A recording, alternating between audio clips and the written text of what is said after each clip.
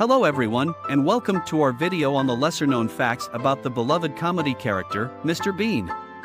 Created by Rowan Atkinson and Richard Curtis, Mr. Bean has captured the hearts of audiences worldwide with his unique brand of physical comedy and childlike innocence.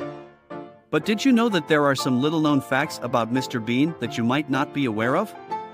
Let's take a look at some of them now. Firstly, did you know that Mr. Bean was originally going to be called something else? According to Rowan Atkinson, the character was going to be called Mr. White or Mr. Cauliflower before he eventually settled on the name Mr. Bean. It's hard to imagine the character being called anything else now, isn't it? Firstly, did you know that Mr. Bean was originally going to be called something else? According to Rowan Atkinson, the character was going to be called Mr. White or Mr. Cauliflower before he eventually settled on the name Mr. Bean. It's hard to imagine the character being called anything else now, isn't it? Finally, although Mr. Bean is best known for his television series and movies, the character has also appeared in a number of other formats over the years.